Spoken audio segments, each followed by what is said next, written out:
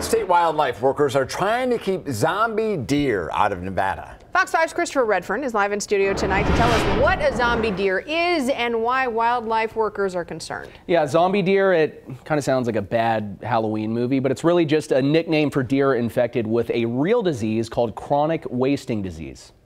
We could lose, many of the moose, deer, elk, caribou that we've worked so hard to preserve. Chronic wasting disease, responsible for the so-called zombie deer, is a contagious neurological disease. So once infected, the animal's cognitive abilities start to deteriorate. So basic survival instincts like eating, drinking, mating pretty much go out the window.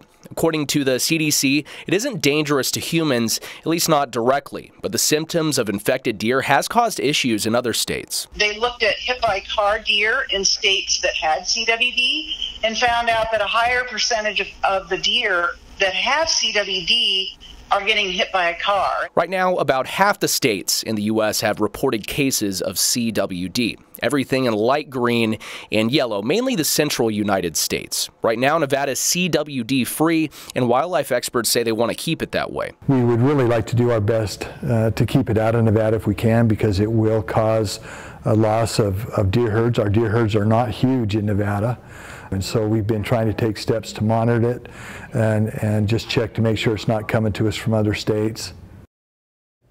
I'm told there isn't much we can do about animals naturally migrating across state lines, but there was a law implemented just this year meant to keep people from spreading the disease from states like Utah, where there are some confirmed cases.